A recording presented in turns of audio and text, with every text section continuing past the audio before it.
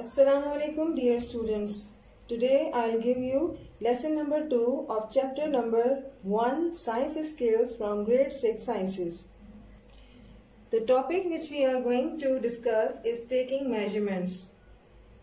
In everyday life and when carrying out scientific experiments, you use your senses to make observations. You can smell gases given off, see colors change, and hear fizzes and pops. However, you cannot use your senses for everything and you cannot trust them to give the correct answers. Fortunately, there are many occasions such as weighing yourself at home or doing experiments in class when you do not have to depend on your senses to make observations. You cannot use or can use measuring instruments instead.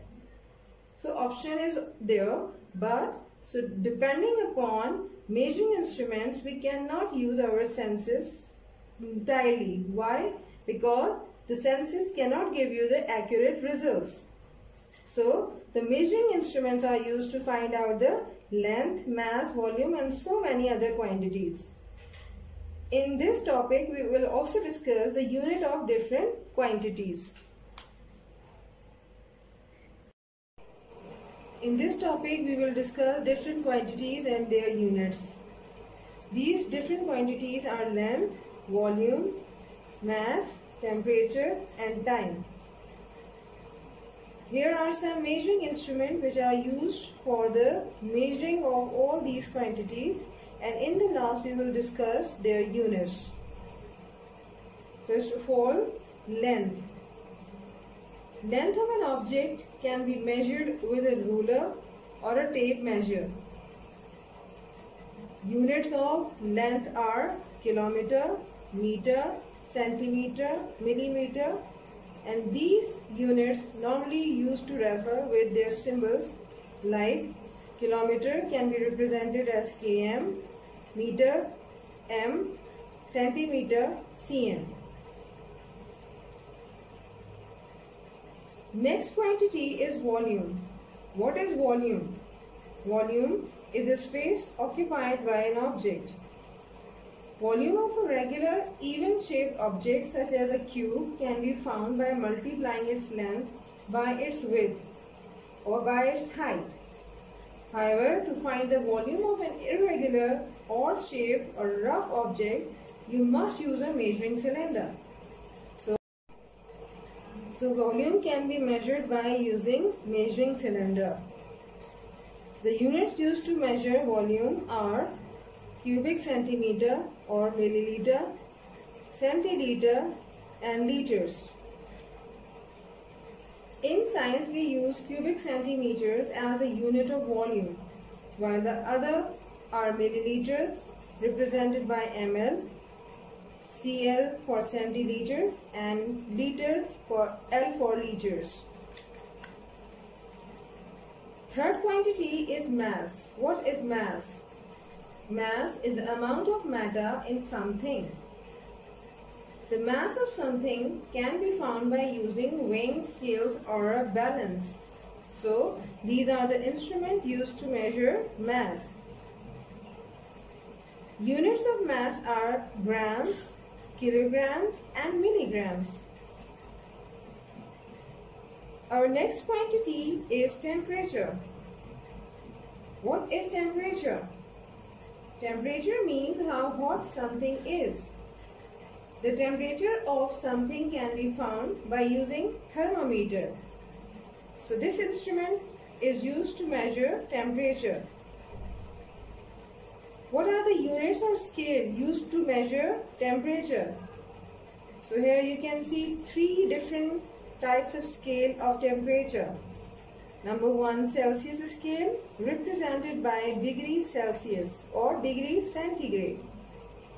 Kelvin scale, represented by K, and Fahrenheit scale, represented by degree Fahrenheit. First of all, I'll discuss degrees Celsius, that is Celsius scale. Degrees Celsius, sometimes called degrees centigrade, which are the units of temperature. On the Celsius scale, the numbers were chosen so that water boils at 100 degrees Celsius and freezes at 0 degrees Celsius. Next scale is Kelvin scale. The lowest possible temperature is called the absolute zero, which is minus 273 degrees Celsius. For some convenience or for some scientific work, it is convenient to use a temperature scale starting at absolute zero. This scale is called the Kelvin scale and has degrees which are the same size as those on the Celsius scale. Thus, 273 Kelvin equals 0 degrees Celsius and 373 Kelvin equals 100 degrees Celsius. Now the third scale is Fahrenheit scale. It has much smaller degrees than the Kelvin scale and the Celsius scale. On this scale, water freezes at 32 degrees Fahrenheit and boiling point of water is 212 degrees Fahrenheit. Next quantity is time. Time can be measured by stopwatch or stop clock. And what are the units used for time? Seconds. Not only seconds, but time can also be measured by minutes or hours. After discussing all these quantities, measuring instruments and their units, we must also know that what are SI units. SI units abbreviates for System International Units, and these units are specific for some quantities. So first of all, what are SI units? The standard units used for measurements are called SI units. For example, the SI unit of length is meter, SI unit of mass is kilogram, and SI unit of time is second. In this activity, I will show you some measuring instruments. The first quantity is volume. Volume can be measured by an instrument called measuring cylinder. Here you can see a measuring cylinder. Another quantity is length. Length can be measured by two instruments, tape measure and ruler. Here you can see the tape measure and ruler.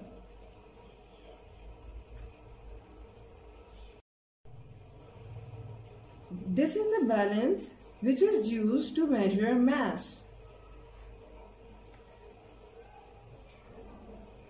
Temperature can be measured by an instrument called thermometer. This is a thermometer which is used for clinical purposes. It is used to check the fever of a person. Here is another type of thermometer which is used in science lab for different experimental purposes. Time can be measured by stopwatch and stop clock. Here you can see the stop clock and stopwatch. In this activity, I'll show you some important instruments which are used for finding out different measurements of different quantities. This is based on your next topic, making difficult measurements, given on page number 7. If you have the right instruments, measuring is usually pretty easy. However, sometimes things can be a little more difficult to measure and need thinking about. So first of all, now we are going to solve our first problem. How do you find the mass of a single rice grain? Now here are some rice grains. Rice grains are very light and it is very unlikely that you will have a balance, which is here, that can measure very small masses. An easy way is to weigh 100 rice grains and divide their mass by 100. We can easily calculate the mass of one rice grain. First we place a piece of paper on the balance. Then we will pour the 100 rice grains over it.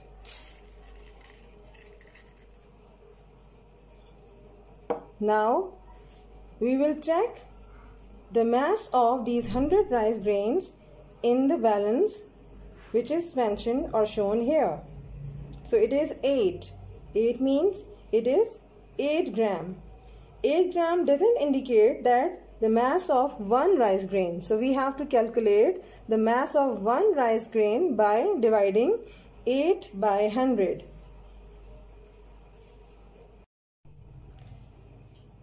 Now we will calculate the mass of one grain rice. First of all, we will write mass of 100 rice grain. What is the mass of 100 rice grain? It is 8 gram, which we have seen in balance. Now for finding mass of one rice grain, we will divide 8 by 100. So we can able to calculate it out and find the result in grams. And our answer is 0.08 grams, which indicates that it is the mass of one rice grain.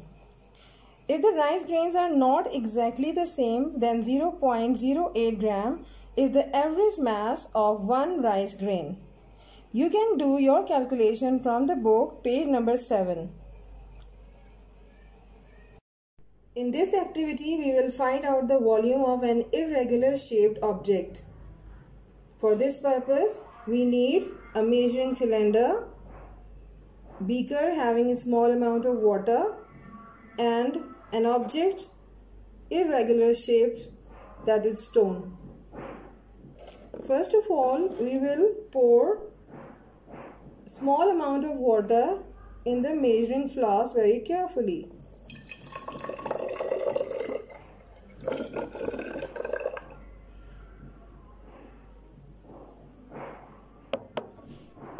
Now we will observe that what is the volume of water in the measuring flask. It is 50 cubic centimeter. Now carefully lower the stone, that is this object, inside the measuring cylinder very carefully until it is submerged in water.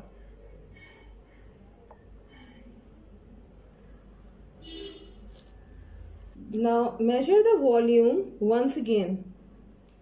You have to find out the difference between the two readings is the volume of the object. Here you can see the volume rises up to 55 cubic centimeter or milliliter. So now we are going to calculate this on the board. Now we will find out the solution of problem number 2. So you have to calculate it out by writing first value volume of water, because you have taken first water in measuring cylinder and you have noted that volume up to 50 milliliter. Now again you have to write down the volume of water along with object, and what we have taken as object, stone. That irregular shaped object was stone. So you have to add that volume in 50, so it will become 55 milliliter, because we have observed this also in the measuring flask.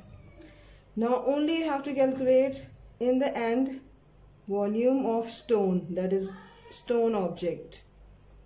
What are you going to do in this? You have to subtract 50 from 55. So write down here 55 minus 50 and you will get your answer 5 milliliter, which indicate that this is the volume of stone. In this setup, you can see a simple pendulum hanging by a thread. No matter how far a pendulum swings, the time for one swing is always the same. However, one swing may be too fast to the time accurately, but you can get a good answer by timing 10 swings and dividing the result by 10. Now we will calculate the timing of swings in seconds by using this stopwatch. I'll on this stopwatch when I'll release the metallic thing and count number of swings 10 times. Now I'll start the experiment.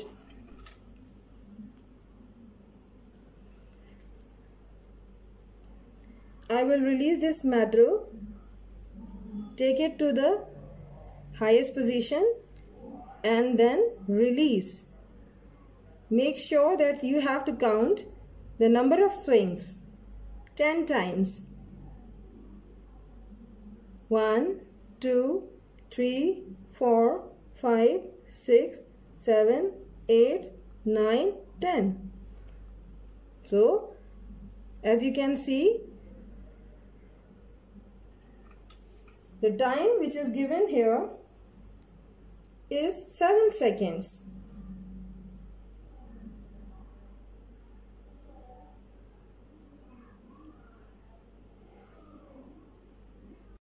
Now we will do the calculation for finding out the time for one swing of pendulum.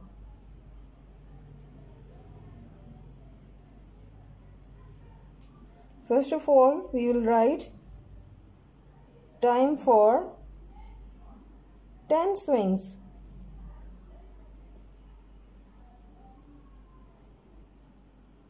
Which is 7 seconds. Now, for finding out time for one swing,